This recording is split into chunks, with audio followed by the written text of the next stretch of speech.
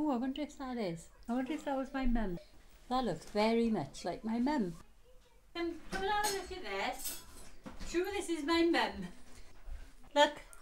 Yeah, that's your mother. I just got that photograph. That's the old bat. That's her. There she is. Yes, that's it. That's Granny. Yes, of course it I is. wonder where she put a broomstick. He says that in terrible indeed. We didn't have a television. We listened to the radio in the night.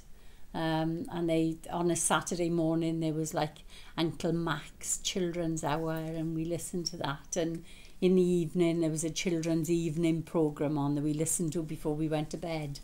But we didn't miss out on anything. I think my grandma had a television before we did, and my sister and I used to go and sit with my grandma on a Sunday to watch things like Little Women and Young Wives, and they do a series of different things like that.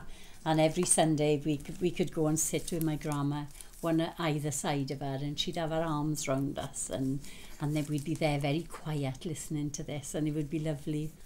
The time of the Queen's coronation, I think there was only one television in Llwyncelyn, and that belonged to a lady called Mrs. Ryan, and there were hundreds of people trying to get into her house to watch the television. And it was a very, very small television, and she had this huge magnifier, but a lot of people went in to see the Queen's coronation. It's like a home street. Bit by bit, everybody taking a little seat now and then, but it was full. The house was bulging, and I guess after that, one or two people more had television, and it started to change.